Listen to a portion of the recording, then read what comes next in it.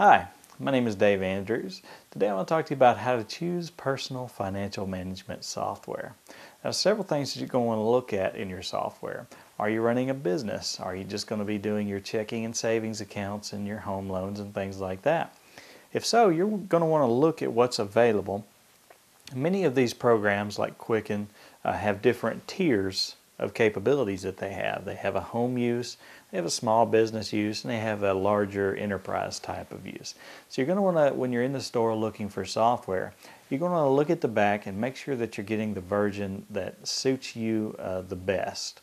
Usually your basic home use is going to be probably the cheapest type of version. It may range from $20 to $40.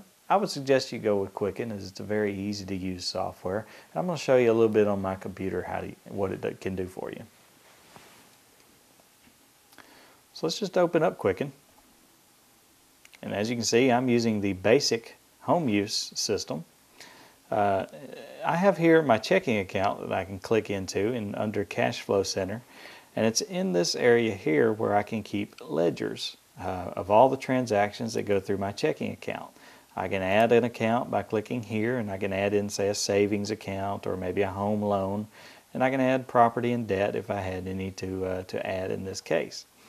So let's click on our checking account. We can also schedule payments by clicking on Scheduled Bills and adding a bill, and we can set the due date for that bill. And this will actually schedule that bill in the future and will even remind you when it's coming up. So this is very good software, and you need to consider some of the features that you're looking for when you're choosing the software that you're going to use. My name is Dave Andrews, and I've just talked to you a little bit about how to choose financial management software.